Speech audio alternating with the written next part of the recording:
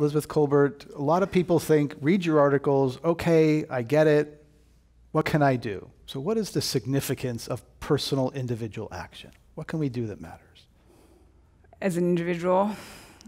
Well, I think unfortunately, I mean, there are things you could do that would make a difference to your own carbon footprint, but I think that, you know, looking at the very significant numbers, you know, Americans are responsible for, you know, many tons of emissions per year. And when you look at what it would take to really take your emissions down to, say, you know, the average level of what someone in India is emitting, it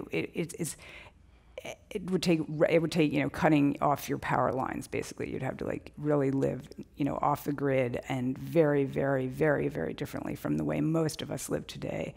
So, you know, the things that make a big difference are, you know, not driving and not flying, and those are serious, you know, commitments for many Americans, but they would make a difference to our carbon footprint. Not heating your house, not air conditioning your house. I mean, so there's a lot of, you know, things to do, but most of us, you know, to be frank, are not willing to do them. And I include myself. You know, here I am in California, and I live in Massachusetts, and, you know, I flew here. So I think that, you know, when people ask me what can I do, my answer is always, you know, you can do the things, and you should do. Everyone should be trying, simply for, you know, ethical reasons, to reduce their own carbon footprint. But the things that are going to make a difference are so huge.